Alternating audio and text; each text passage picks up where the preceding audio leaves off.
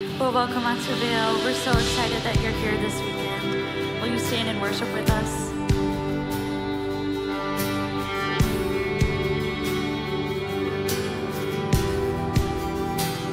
You are here, moving in our midst. I'll worship you. I'll worship you. You are here, working in this place. I'll worship you. I'll worship you.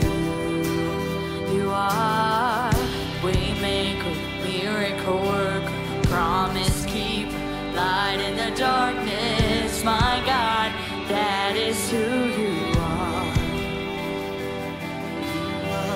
Waymaker, miracle worker, promise keeper, light in the darkness. My God, that is who you are. You are here, turning lives around. I'll worship you. I'll worship you. You are here, you're healing every heart. I worship you, yeah. I worship you. You are waymaker, miracle worker, promise keeper, light in the darkness. My God, that is who you are. You are waymaker, miracle worker, promise keeper, light in the darkness. My God, that is who you are. That is who you are. That is who you are. That is who you are. That is who you are. Even when I don't see it, you're working.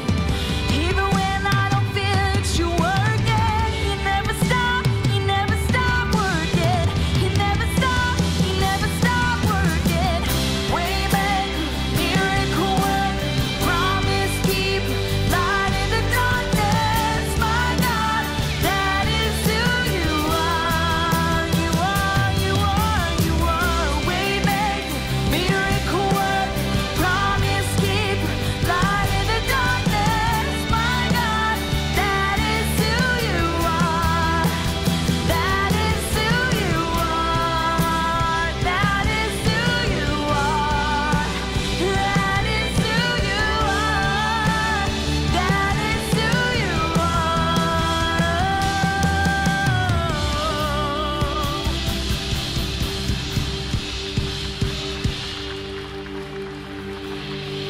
I won't forget the wonder of how you brought deliverance, the exodus of my heart. 'Cause you found me, you freed me, held back the waters from my release. Oh Yahweh, sing this with me. 'Cause you're the God who fights for me, Lord of every victory. Hallelujah, hallelujah. And you have torn apart the sea, you have led me through the deep. Hallelujah, it's hallelujah. Oh.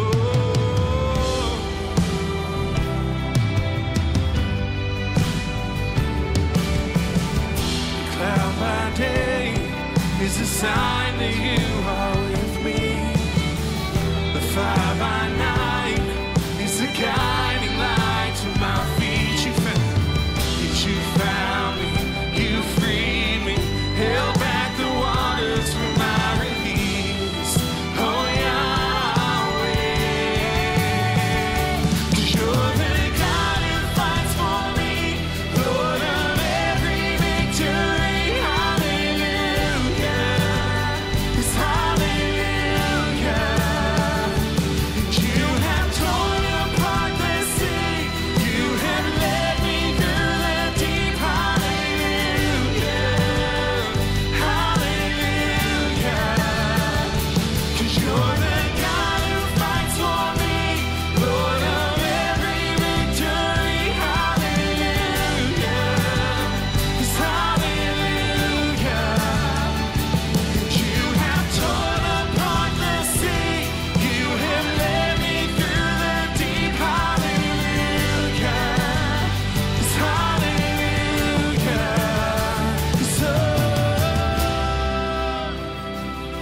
'Cause you stepped into my Egypt, and you took me by the hand, and you marched me out in freedom into the promised land.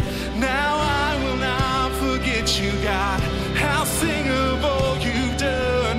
Death is swallowed up forever by the fury of your love.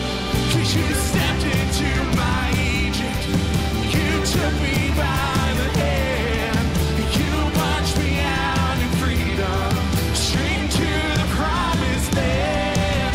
Now I will not forget you, now how singable you've done.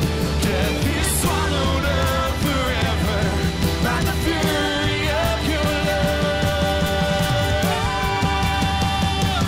You're the God who fights for me, Lord of every victory. Hallelujah, hallelujah. You have torn apart the sea, you have led me through the deep. Hallelujah, hallelujah. 'Cause you're the God who fights for me, Lord of every. Yeah, come on, sing that out. It's hallelujah. And you have torn apart the sea, you have led me through the deep. Hallelujah. It's hallelujah. Oh.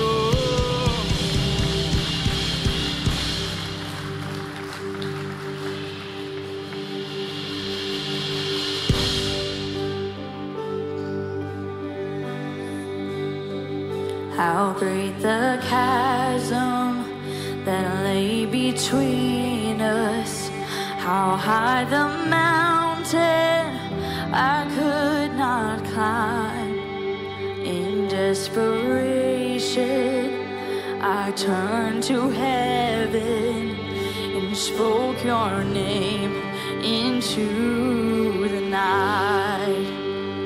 Then through the darkness, your loving kindness tore through the shadows of my soul.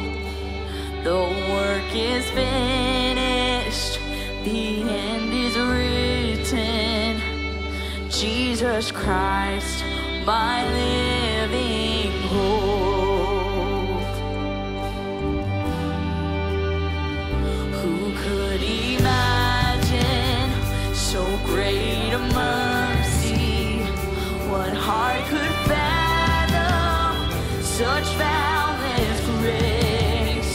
The God of ages stepped down from glory to wear my sin and bear my shame.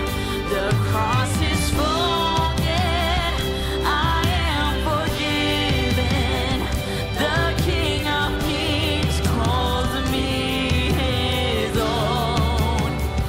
Beautiful Savior, I'm yours forever. It's Jesus Christ, my living hope. Oh, hallelujah, praise the one who set me free.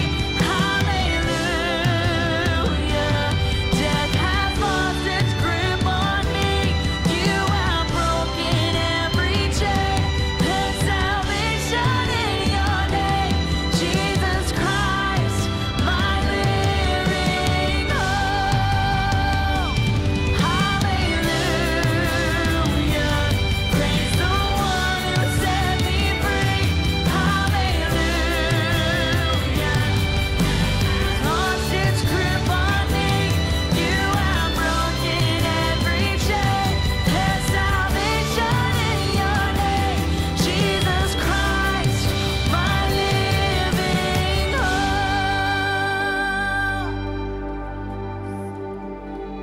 Then came the morning that sealed the promise. Your buried body, it began to breathe. and out of the silence, the roaring lion declared the grave has no claim on me.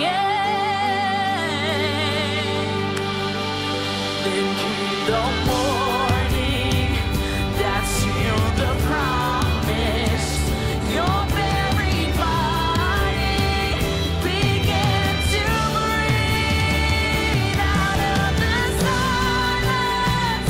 The roaring lion declared the grave has no claim on me.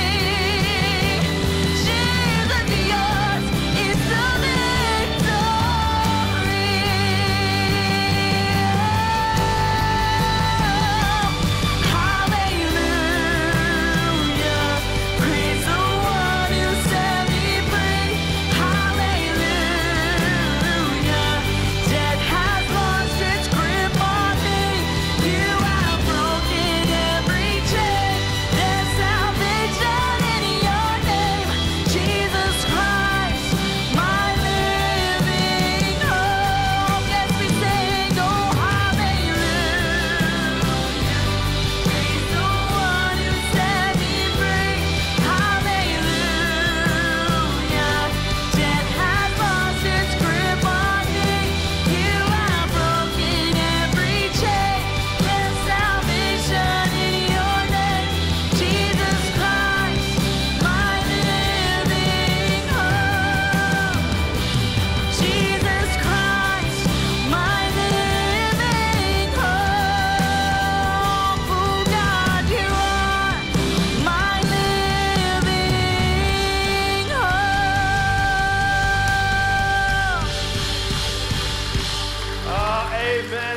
the Vale Church. It is good to see you guys. You can grab a seat. And my name is Corey. I've got the privilege of serving on staff here as one of the pastors. It is good to have you guys in the room. You guys joining us online. It is great to be with you guys today. And we know that every weekend is somebody's first time with us here at Vale. And so if you are new, welcome. We are so honored that you chose to spend part of your weekend here with us. And here's the thing. We would love to get to know you, but it's hard for us to do that if we don't know anything about you. And so I've got a small ask. Here's what I would love for you to do. In the seat in front of you, there's a card that says My Next Step.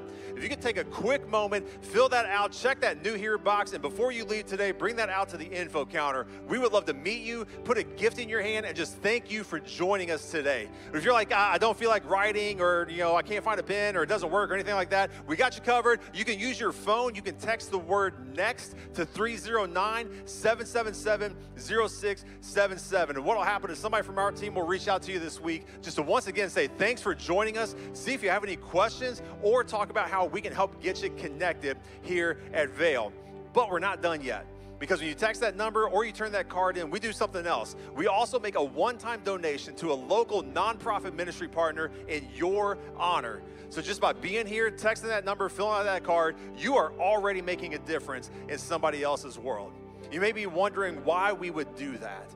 Well, one of our core values here at Vale is we give generously. So we believe that it is better to give than to receive, but also that giving is something God wants for you and not from you. And so if you would like to participate in giving here at Vale, there's several ways that you can do that. If you brought cash or check donations, you can put those in any of our drop boxes located on the walls at both exits or out in the lobby. But you also can give digitally as well. You can go to our website, vale.church. You can text the word Vale to 77977, or you can give using the free Vale Church app. And all of our digital ways are simple, they're safe, and they're secure, and they allow you to give a one-time gift or set up a recurring donation if you feel led to do that. And I want to let you know that it is through your generosity, church, that we're able to partner with organizations such as Convoy of Hope. And one thing that Convoy of Hope does is they respond in times of crisis, providing life-supplying needs that people have. And so right now, Convoy of Hope has supplies such as fresh water, hygiene kits, and bags of food that is en route to Hawaii to help those who are affected by the wildfires. And so it is through your generosity that we are able to provide these things for people and see how the gospel expands. So thank you for your generosity, and we would love to continue partnering with you in that. As we continue to get ready for our service today, you can open up your Vail Church app on your phone. You can get to the message notes section and follow along with the sermon we're going to get to in just a few moments. You also can get ready for summer nights that is going to be happening. You can go ahead and pre-order your food by texting the word menu to the number on the screen. And so get that going so your burger, your dog is ready when we get out of service today. You can get to the message notes section. Let's check out what's happening in the life of Vail by watching Vail News.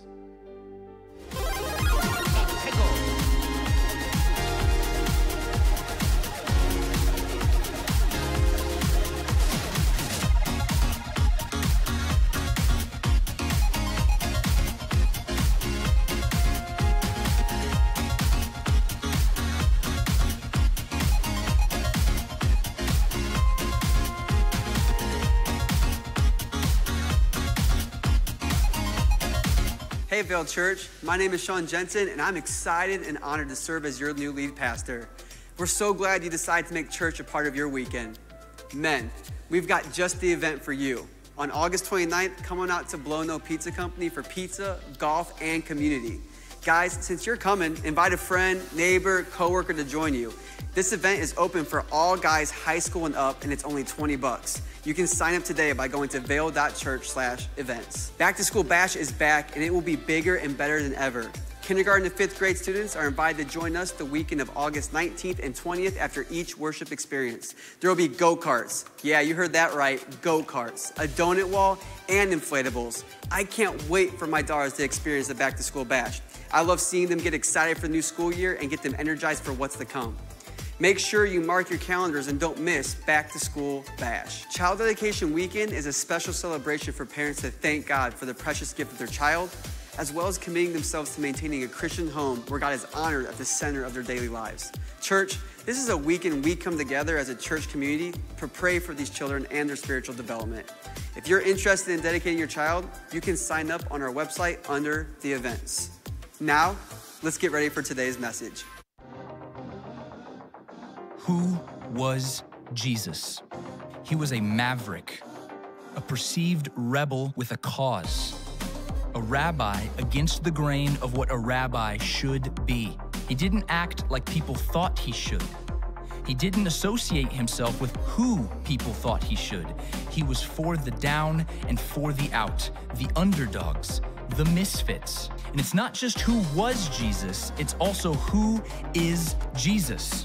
When he died on a cross for our sins, he rose again 3 days later. He defeated death. The one who was became the one who is. He's not just a past tense ideal, but a present tense life changer. The past tense inspiration became the present tense king. The past maverick became the present master.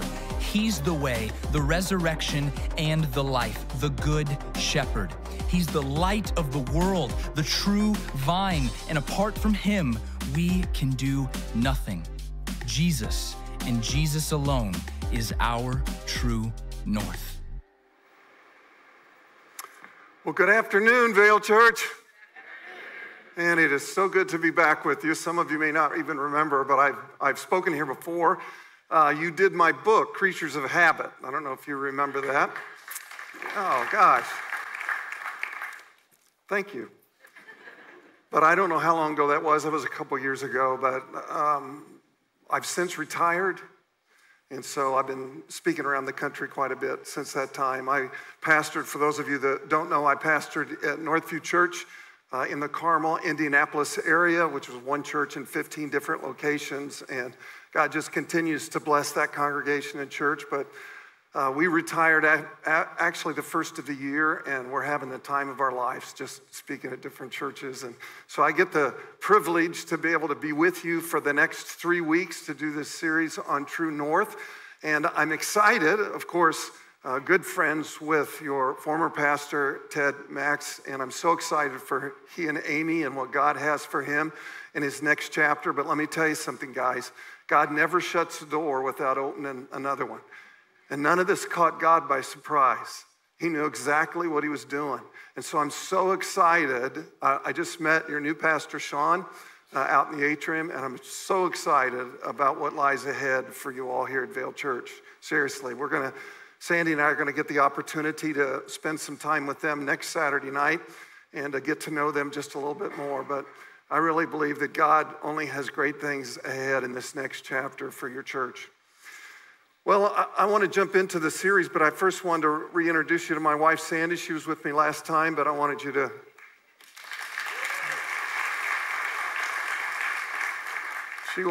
She always lifts the...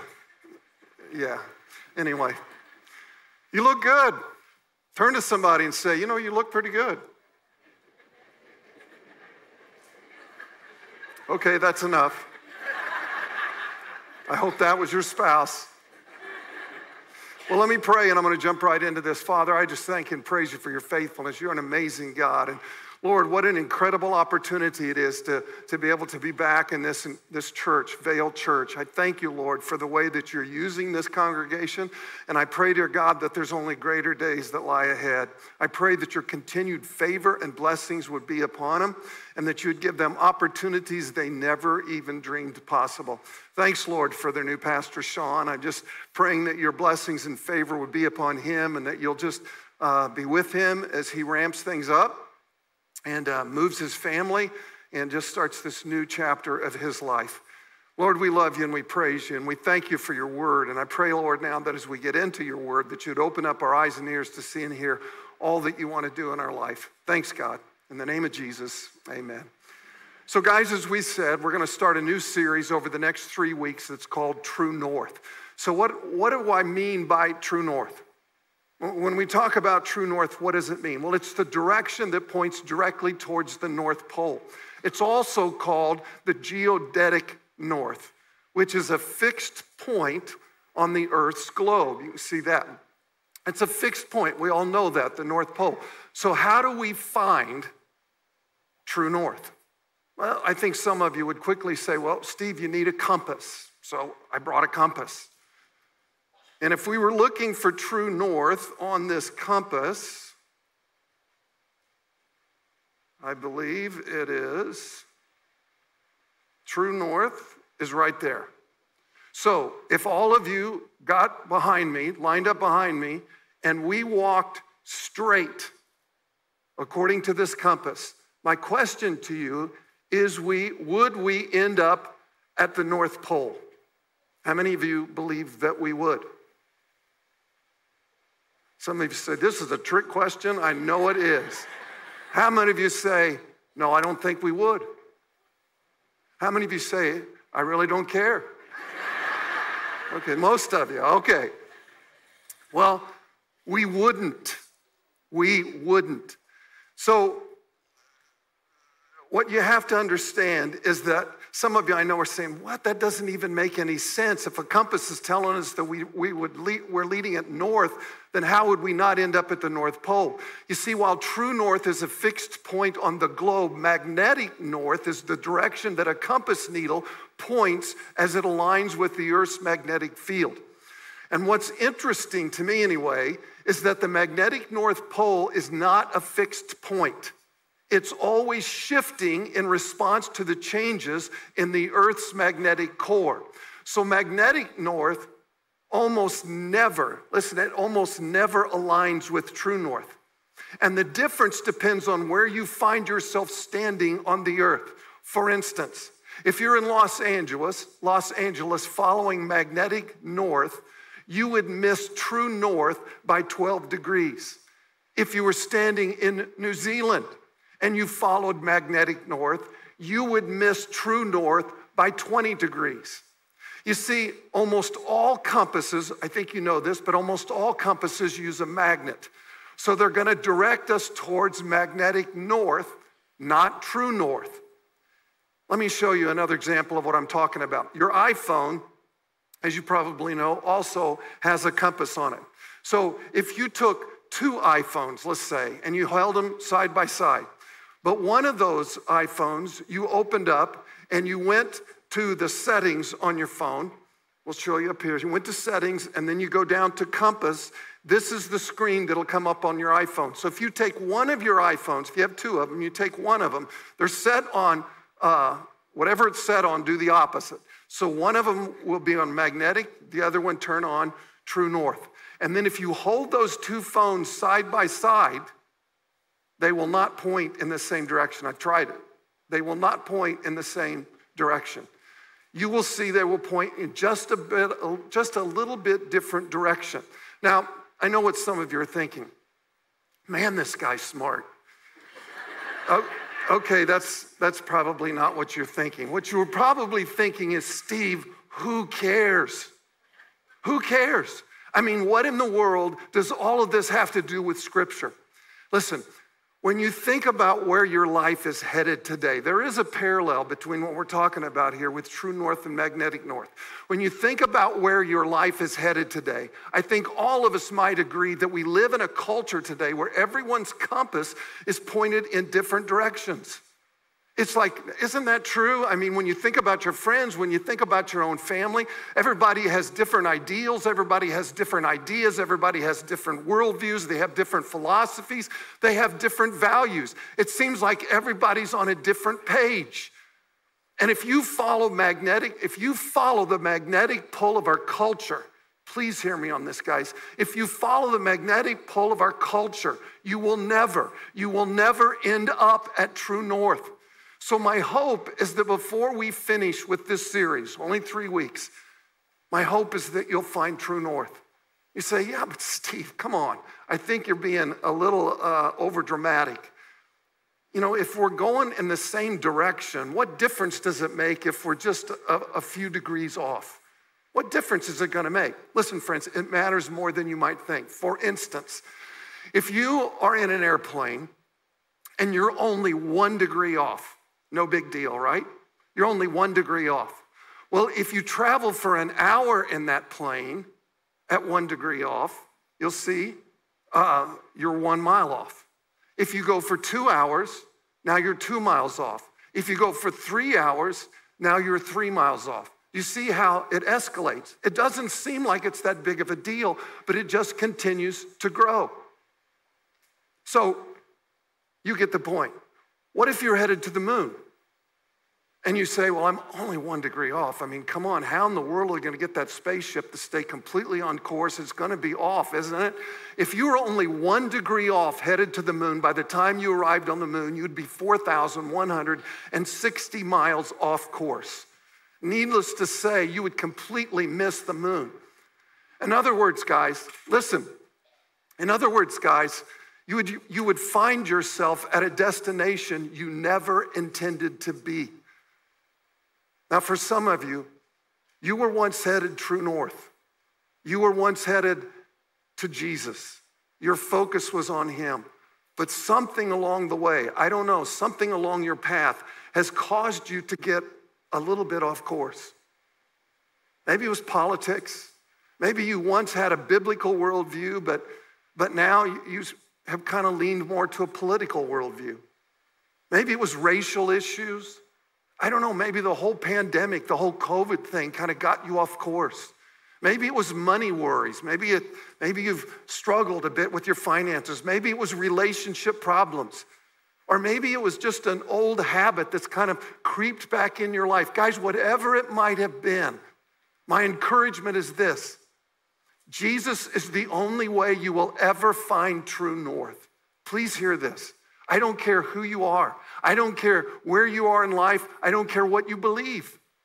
I'll promise you, Jesus is the only way you will ever find true north. That is true for every person on this planet. Because it's not about us. When you understand the purpose of life, it's not about us. It's all about him. And so you say, well, Steve, what's the question? It doesn't matter. He's the answer. Whatever it is you're struggling with, whatever it is you're going through. In fact, Jesus clearly defined that for us in 1 John chapter 14, verse 6, when he said, I am the way and the truth and the life. No one comes to the Father except through me. That's pretty clear. Jesus is saying, I am the way. I am the way to true north. I am the way to God. I am the truth. I don't just talk about truth or tell the truth. I am the very definition of what truth is. And I am the life, abundant life now and eternal life with God for all eternity. Now, in the book of John, we have 7 I am statements that Jesus used to identify himself by. You would not think that's necessary, but it is. Oftentimes people say, well, you know, if I surveyed this room, or even we went beyond and we surveyed the community and said, how many of you believe in Jesus? A big percentage of the people would. If I asked everybody in this room, probably 99.9% of you would say, yes, I believe Jesus. But if I asked you to describe him to me or talk to me about who he is, it might be completely different all around this room. And so it's very, very important that we're able to identify who is Jesus. There's a lot of confusion about that, and we need to be able to identify. And yet Jesus is extremely clear in Scripture on who he is. In fact, you find it in John. Look at this here. He gives us 7 I am statements. This is who he is. He said, this is me. This is my character. This is my nature. This is what I'm all about. I am the bread of life. I am the light of the world. I am the gate for the sheep. I am the good shepherd. I am the resurrection and the life. I am the way, the truth, and the life. I am the true vine. Now, we're going to look at 3 of these over the next few weeks. We're going to look at I am the resurrection and the life. I am the good shepherd. And I am the true vine. Again, guys, I hope you'll be here for this, because I really do think that it'll be an eye-opener in some areas. Friends, it doesn't matter if you've been a Christian for 50 years or if you're just now considering the claims of Christ. I think it's important, please hear me, I think it's important that every one of us are able to answer this question. Please listen, this is a big deal. Who is Jesus and what are you going to do with him? Who is Jesus and what are you going to do with him? Because here's the thing, friends. One day, every one of us are going to stand before God, and we're going to have to answer that question. So it's better you know what your answer will be before you get there. Who is Jesus, and what are you going to do with him?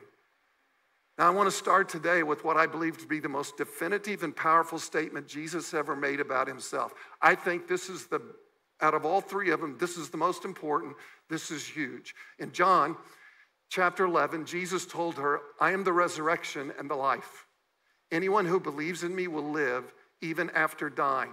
Everyone who lives in me and believes in me will never, ever die. Guys, why do you think COVID, why do you think the pandemic so paralyzed our world?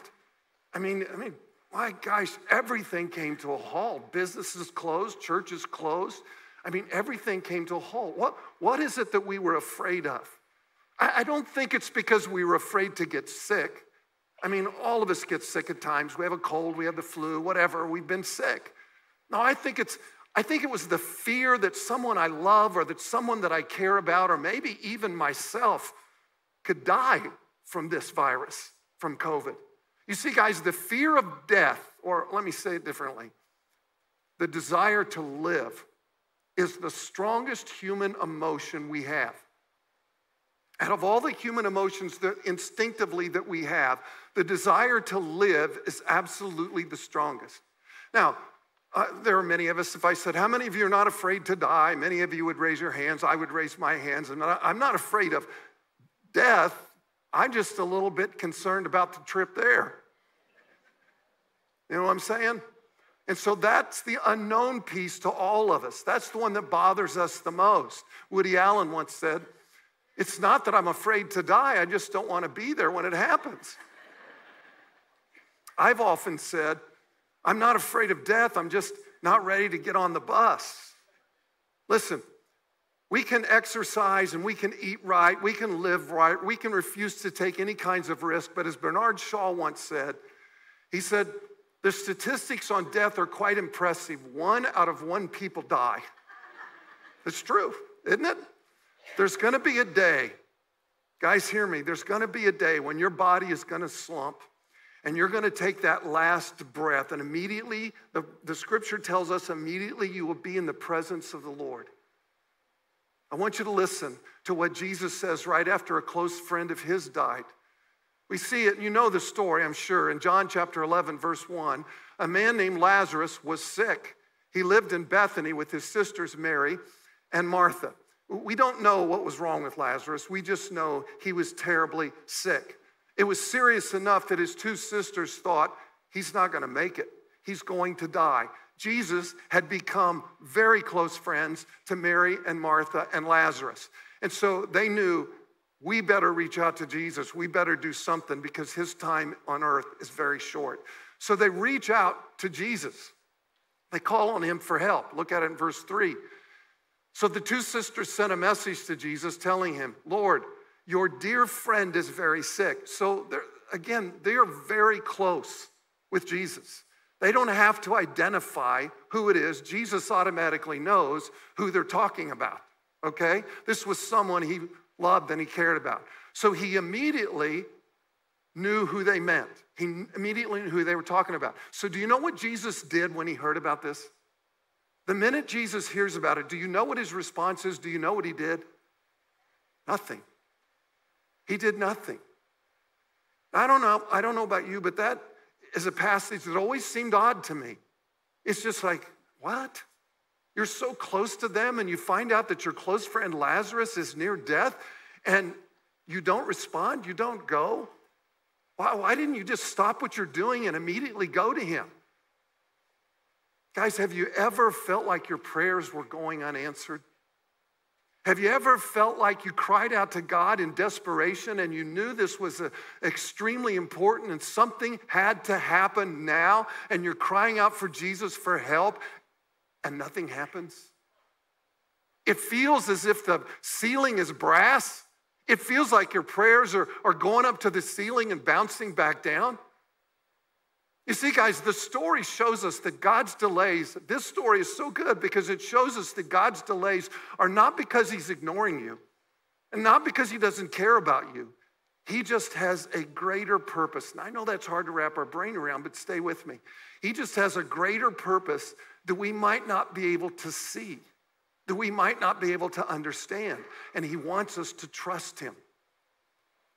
Listen, he's always at work in the upper story. Have you heard that terminology, the upper story and the lower story? The upper story and the lower story. I use that terminology all the time at Northview.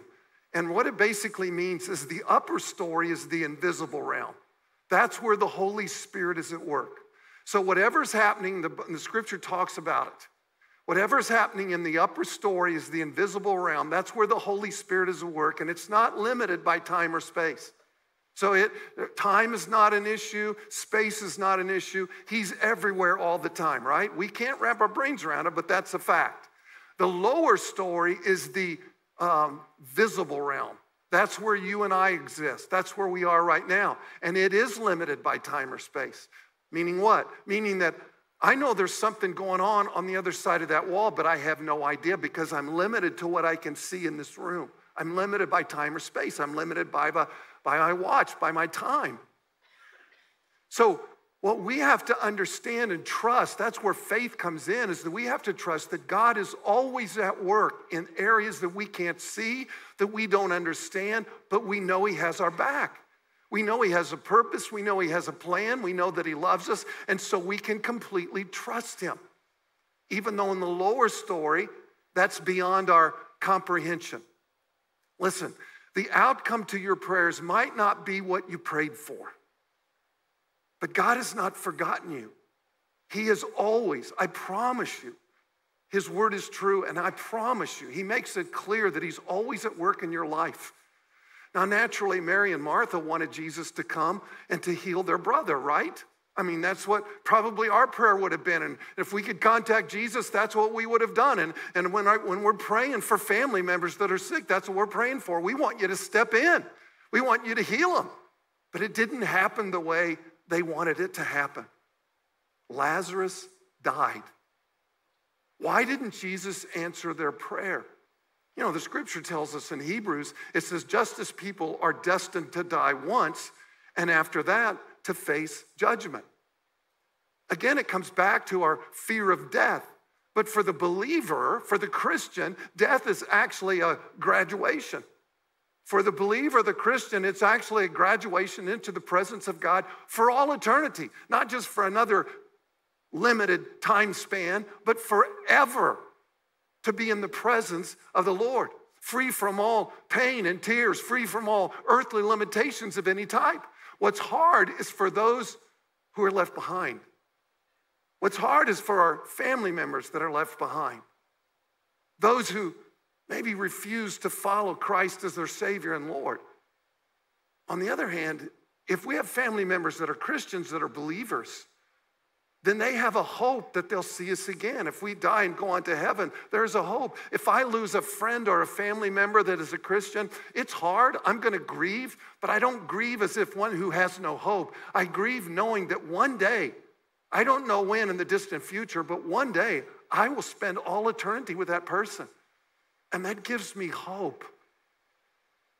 So after Lazarus dies, Jesus then decides to go. It's been a couple days. We look at John 11:17.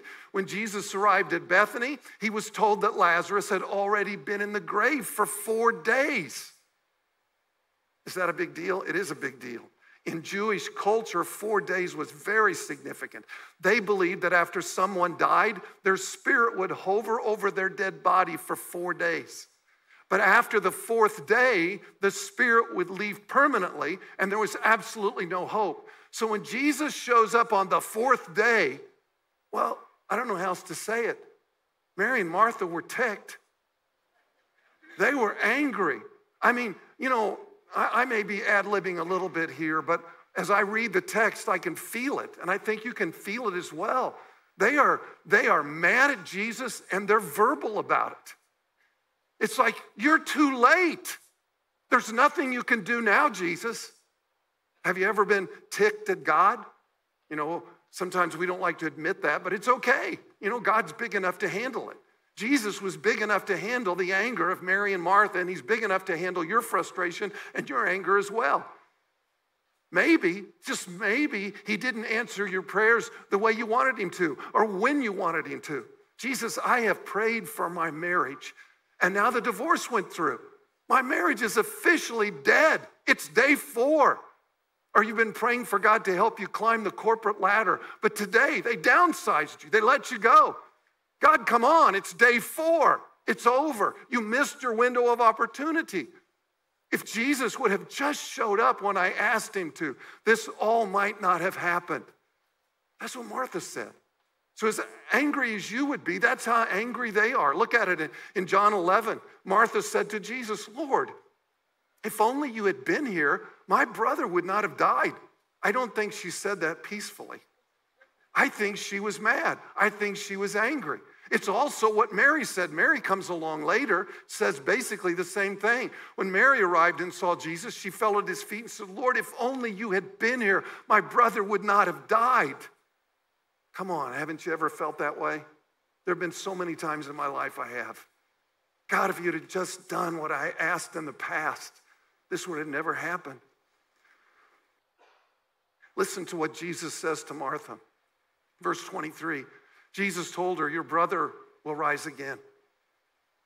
I think Martha's extremely frustrated at this point with that answer. You know, it's like, I don't think Martha looked at Jesus when he said that. I don't think she said, oh, thank you. I think she's still ticked. And I think she's thinking to herself, seriously? Really? Really? Verse 24. Yes, Martha said, he will rise when everyone else rises at the last day. She thinks Jesus is talking about a future event. She says, yeah, I know in the future things are going to be great, Jesus. I get that.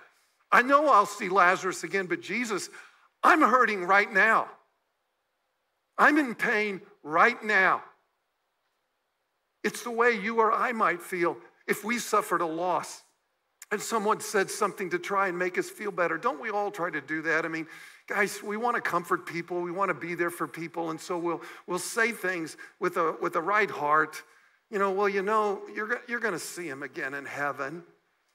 Or, you know, I'm sorry you lost a child, but, you know, you can have more kids in the future. Or, you know, I'm sorry you lost your job, but you'll find another job. Maybe it'll be a better job than what you had. You know, I understand what we're trying to do. We're trying to make people feel better. We're trying to be kind to them. But right now, listen, right now, you're not worried about the future. You're simply looking for hope today. You're simply looking for hope right now. Well, let's see how Jesus responds to her frustration. In verse 25, Jesus told her, I am the resurrection and the life. Anyone who believes in me will live, even after dying. Everyone who lives in me and believes in me will never, ever die. Do you believe this, Martha? Do you believe this, Martha? You see, he's not asking if she believes he could have showed up in the past or he could do something in the future. No, he's asking, do you believe that I can do something in your life right now? Martha, do you believe that I can do something to help you today? He's trying to get her to see that real life can be found in Jesus today. Listen, guys, there's no other way to a relationship with God except through Jesus. They're just not. We've all sinned against God. The scripture makes that clear. Every one of us have failed God. The Bible says we deserve to die for the sins that are in our life. But Jesus gets up from his seat in heaven and he comes down to this earth and he lives as a man. And yet it says, in several places, it says he never sinned. He then willingly goes to the cross and he dies in our place so that we can be forgiven. And 3 days later, he rises from the grave to conquer death. And what I want you to understand, my friends, is that the resurrection is the key. Listen, it's the key to what separates Christ from all others who have claimed to be God. There are many. There are Confucius and all the other that claim to be God throughout the years. But there is one difference between Jesus and all the others that have ever said they were God. And Paul talks about it in 1 Corinthians 15. But tell me this, since we preach that Christ rose from the dead, why are some of you saying there will be no resurrection of the dead? For if there's no resurrection of the dead, then Christ has not been raised either. And if Christ has not been raised, then all our preaching is useless, and your faith is useless. And we apostles would all be lying about God, for we have said that God raised Christ from the grave. But that can't be true if there's no resurrection of the dead. And if there's no resurrection of the dead, then Christ has not been raised. And if Christ has not been raised, listen, then your faith is useless and you are still guilty of your sins. In that case, all who have died believing in Christ are lost. Let me simplify this. No resurrection, no Christianity. No resurrection, no Christianity. Throughout the years, many times I've heard people say, you know, they keep trying to disprove the resurrection. But I have firm faith in the Lord Jesus Christ. And if someday they prove that he didn't really rise from the grave, it's not going to affect my faith. I'm still going to believe in him. I wouldn't. I absolutely wouldn't. Because Christianity is all based on the resurrection. No resurrection, no Christianity. We have to understand that, guys, the resurrection is the single greatest miracle the world will ever know. It demonstrates Christ's finished work of redemption, and it reminds us that his power over death makes a way for us to spend all eternity with him in heaven. But let me go back to our story with Martha. Jesus is telling her that even though the outer shell dies, the person who believes in Christ will never die. He says, so Martha, do you believe this? Martha, is your hope in me? Do you trust me with those things you can't see with your eyes that are going on in the upper story, Martha? Do you trust me? Do you believe me? You see, the Bible gives us a definition of what faith is, and that's Hebrews chapter 11, verse 1. It says, now faith is, it's defining it. Faith is confidence in what we hope for and assurance about what we do not see. It's talking about the upper story. Confidence and assurance about what we don't see, what's going on in the spirit realm. Faith is certain of what God is doing in the upper story. Jesus sees Mary and the mourners weeping, and he sees the tomb, and it says what? You know it. He wept. Jesus wept. Now, I find that fascinating because you do realize that the Bible it was not divided into chapters or verses until hundreds of years ago, several hundred years ago, way after the Bible was written. They're just letters that are written. And then they took them and they divided them up into chapters, and then they divided them up into verses. And it's interesting to me that they come to this one and they made a verse out of 2 words. Jesus wept. Why did they do that?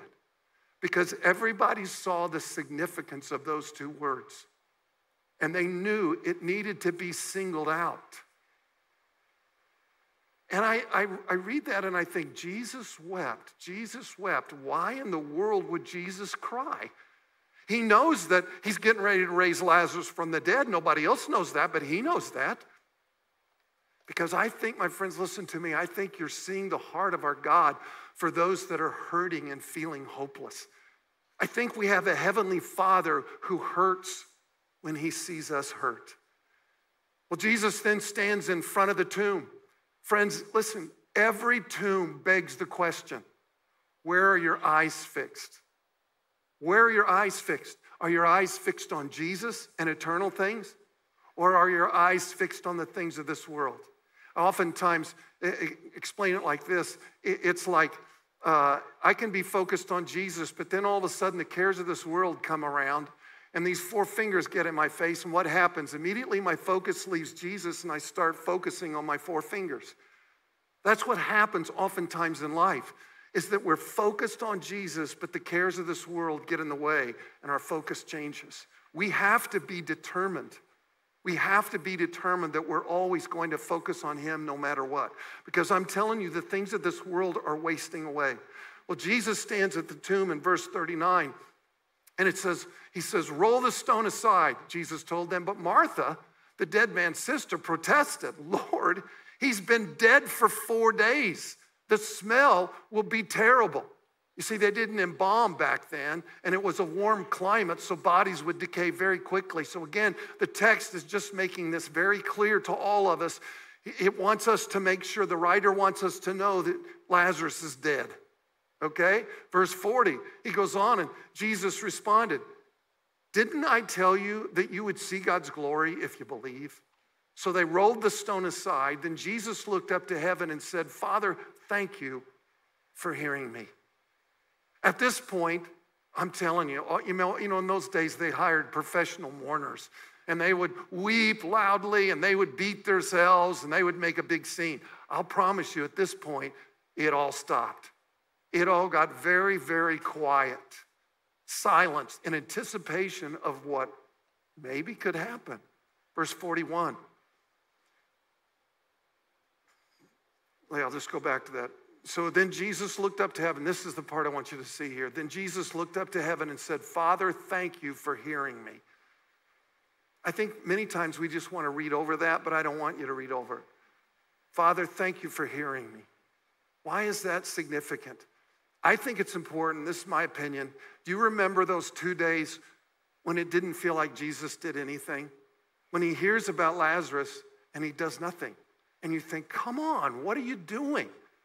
I believe it was during those 2 days that Jesus was praying for Lazarus. You see, Jesus' first response was always prayer. Always to get the mind of the Lord before he ever did anything. Prayer also kept his focus on what God was doing. Prayer always kept his focus on the upper story, the visible realm. Verse 43, it says, then Jesus shouted, Lazarus, come out. And the dead man came out, his hands and feet bound in grave cloths, his face wrapped in a headcloth. Can you imagine this scene? I mean, it's not like he walks out of the tomb. I mean, he's hopping out of the tomb. He's all bound up. They had wrapped him up like a mummy and put all these incense and stuff on him. And so he comes out hopping out. You can imagine what a scene this had to be. After 4 days, a dead man comes back from the grave. This is such a cool story. And yet at the same time, guys, I hope you know this is not the ultimate resurrection story. At this point in time, death had not yet been defeated. Jesus had not risen from the grave. In fact, we know that Lazarus would one day die again. Bummer. Friends, the ultimate resurrection happens a little while later when Jesus comes out of the tomb on that third day. You see, guys, what I think you know, but I just want to say it again, is that the Easter story is not just a one-day event. You know, we celebrate on Easter Sunday, but the Easter story is a 3-day story. Day one is Friday. That was the day they tried him. That was the day they judged him. That was the day they whipped him and beat him and mocked him. That was the day they spit in his face and pulled out his beard. That was the day they hung him on a wooden cross to die and laid him at a tomb to rot away. That was day one. Day 2 is completely different. It was a day of silence. Nothing happened. And because nothing happened, they all quickly began to lose hope because they thought Jesus was going to be the Messiah. They thought Jesus was going to be the next king, and now he's dead. Now he's gone. But then there's day 3. And on day 3, he rose from the grave and he conquered death. Sunday is by far the most death-defying, grave-defeating, hope-inspiring event in the history of mankind. So I hope this helps you to understand who Jesus is. Jesus is the resurrection and the life. And he said, everyone who lives in me and believes in me will never die. He says, do you believe this? So you see, my friends, Jesus is our true north. You and I, we were created by God to be in relationship with him. He said, I am the way, the truth, and the life. No man comes to the Father but through me. So it doesn't matter how good of a person you are, or how generous you are, or even how religious you are. If you're headed in any other direction than true north, you're going to be so greatly disappointed. You know, oftentimes when I talk to people and they don't understand the Bible, they'll say, Steve, I try to read the Bible and it doesn't make complete sense to me. And I said, you know, it's really not as difficult as we make it out to be. There is a thread that runs through Scripture from Genesis to Revelation. And that thread is relationship. The whole Bible is about relationship, about our relationship with Jesus and about our relationship with one another. That's why when they asked Jesus what the greatest commandment was, he said, love the Lord your God with all your heart, soul, mind, and strength. And oh, by the way, love your neighbor as yourself. That's what's important. And that's what the entire Word of God is about. We start out in Genesis, and God creates the earth and all that's in it. And he creates man, and he puts him in the garden. He then sees he's lonely. He gives him, takes a rib and gives him woman. And then he puts the two of them in the garden. And he says, this is all yours. I want you to enjoy it all. Be blessed and happy. Be in relationship with me and one another. I want you to enjoy it. Oh, by the way, there's a tree over here. I don't want you to eat of the tree. And what do? We don't even get to the 3rd chapter of Genesis and they eat of the tree. And so sin comes into the world. And all of a sudden, this perfect relationship that God designed for us to have is separated. And now there's a chasm. There's a gulf between us. And so then we go through the rest of the Bible and we see constantly mankind trying to build a bridge back to God. And so maybe if I give enough money, that'll work. But it didn't work. Maybe if I attend church enough, that'll work. It didn't work. Maybe if I'm a good enough person, that'll get me back to God. But it didn't work. Jesus said, again, I've read it to you, but he said, I'm the way, the truth, and life. No man comes to the Father but through me. So what happens? Jesus gets up from his seat in heaven. He comes to this earth as that baby in a manger. That's the Christmas story, right? And then the Bible says he lives without sin. Several times it tells us that. It's a big deal because someone had to pay for our sin. But it had to be a sinless sacrifice. And Jesus goes to the cross and he dies, not for his sins. He never sinned. He goes to the cross and he dies for you and for me, for the sins that we've committed. And then he rose 3 days later from the grave. But because of that victory over sin and death, he steps into that chasm. He steps into that gulf to build a bridge, to take the hand of God and to take your hand and my hand and to bring us back together again. But it's a free gift. Scripture says, but as many as received him, to them he gives the right to become sons and daughters of God, even to those that believe on his name. It's a free gift from God. He's saying, just take my hand. I want to give you salvation. I want to give you forgiveness. Again, we saw it a few minutes ago. All of us have sinned. We've all messed up. And the wages of sin, Romans says the wages of sin is death. You and I, we deserve to die. But Jesus paid the price so that we could be forgiven and declared not guilty. Jesus died to be our true north. And if you've never accepted him, I want to give you that opportunity today. I'm going to ask if you would, just everyone bow your head with me, with every head bowed and every eye closed just for a minute. With every head bowed and every eye closed. If you've never made Jesus Christ the Savior and Lord of your life, I want to give you that opportunity today. If Jesus is not your true north, I want to give you that opportunity today. What I'm going to ask you to do, no one's looking around, it's just between you and me and God. But how many of you would just raise a hand and say, Steve, I'm just not sure, and I want to be sure that I'm on my way to heaven. I want to be sure that Jesus is my true north. Would you pray for me? And I want you just to raise your hand right where it's at. No one's looking around. Yes. Anyone else? You're not sure. Make sure I see you because it's dark. Yes.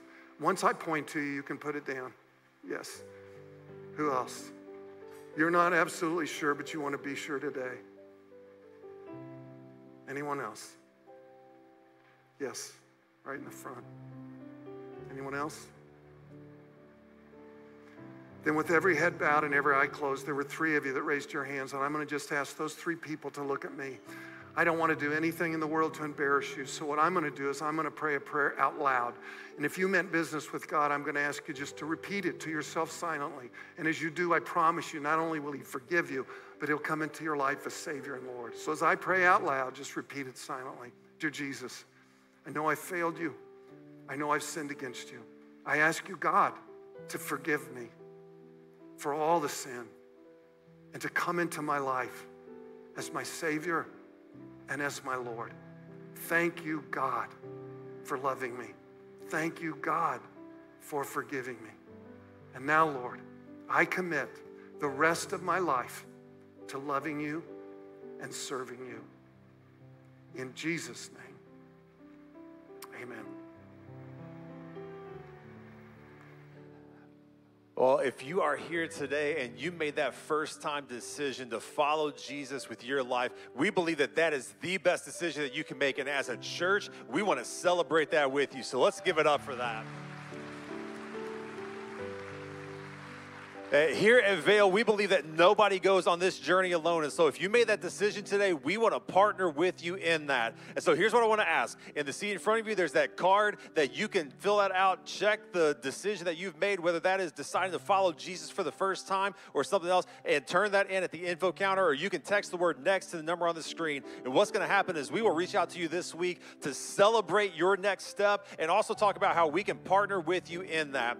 But if you're here today and you're like, I've been following Jesus for a while, we believe that everybody's got a next step. So no matter where you are in your faith journey, there is always a next step that we can take because we are never done in growing in our relationship with him. And so you also can check that box. You can share your decision. It could be talking about baptism. It could be learning about joining a small group, or talking about how you can start serving here at Vail on a consistent basis. Whatever your next step is, we want to partner with you in that. So fill out that card, bring that to the info counter, or text that number, and we will be in contact to celebrate with you and go on this journey together. Now today we get to do something that is a little different from our normal. Today we get to continue worshiping, not just through song, but also through communion. And communion is a moment where we get to remember and celebrate what Jesus did for us. We get to celebrate the fact that in spite of our sin, even though we are the ones who have made mistakes, Jesus took the punishment for us when he went to the cross in our place. And when he gave up his body, we remember that by the bread that we take. When he gave up his blood, we remember that by the juice that we take. And in this moment, we have an opportunity to just have a simple conversation with God, to thank him for what he did so that we could have a restored relationship with him. And so around this room, we've got tables in the back. We've got communion up here on the sides of the stage. And as we go into this next song of worship, this next moment where we get to spend a moment with God, I want to invite you to, when you are ready, go to one of the tables, grab communion, and come back, worship with us through song and through taking the bread and the juice. And so would you stand with me today and respond in worship?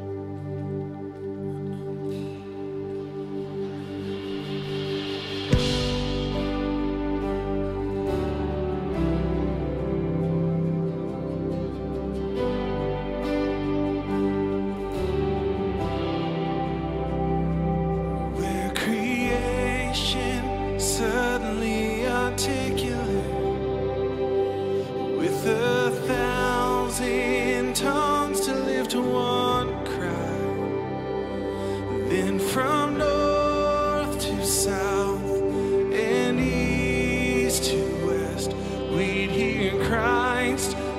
magnified.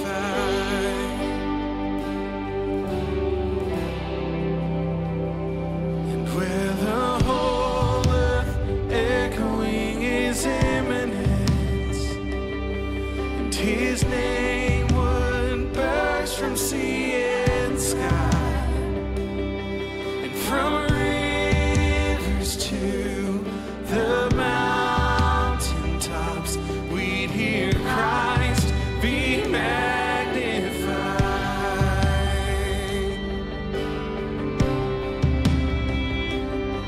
Singing, oh, Christ be magnified. Just let his praise arise. As Christ be magnified in me. And oh, Christ be magnified from the altar of my life. As Christ be magnified in me.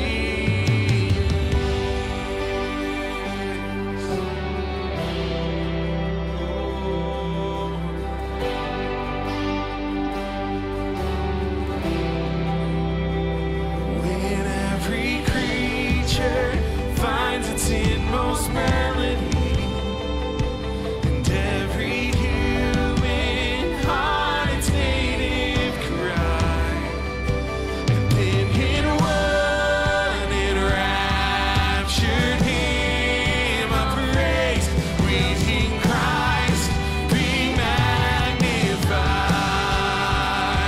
be magnified in our soul, singing, oh, Christ be magnified.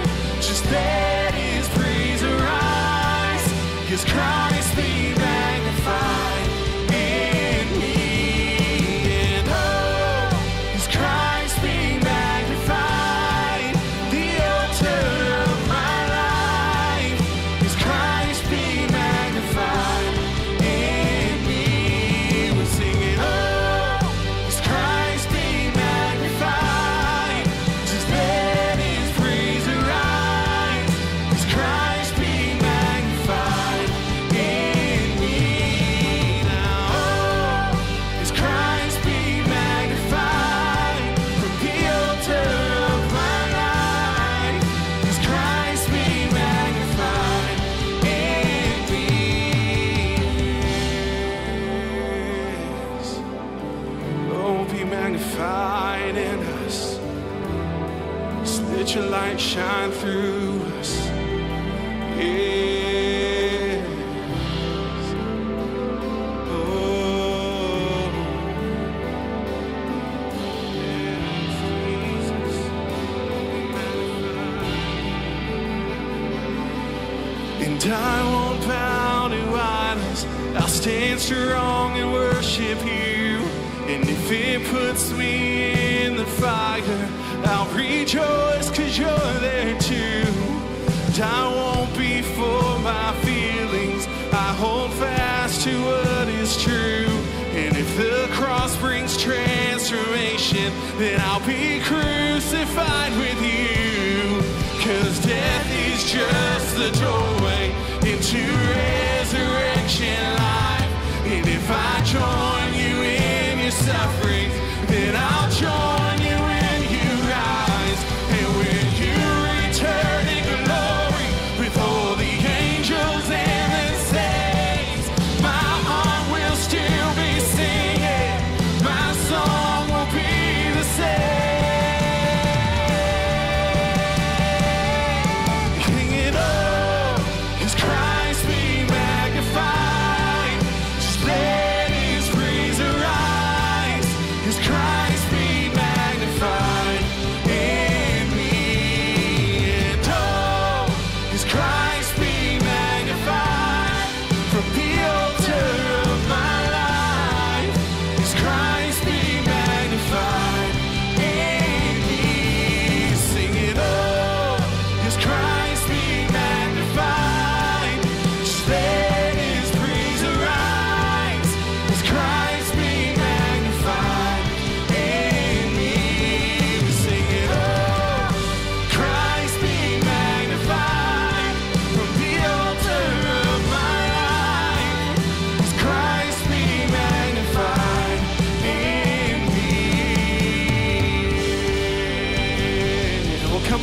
church. Let's lift up a shout of praise. Wow, what a weekend. I hope that you had an amazing time here at Vail. Just a couple things before you head out, though. Just a couple things. First off, if you or anyone you know needs prayer, our prayer team will be down front. Who is glad that our church believes in prayer? I'm so glad that we pray with each other. So come on down front. Also, if you didn't get time to take communion, those stations are still out. But listen, tonight is the last night of summer nights, and there's inflatables out there. There's grilled food options. There is a foam party, who we like to call Foam Daddy. I'm not sure what that means, but your kids are gonna love it. I'm gonna be out there. My family's gonna be out there. There's frozen treats out there. We'd love to have you join us. Go out there, have a great weekend. We'll see you next week.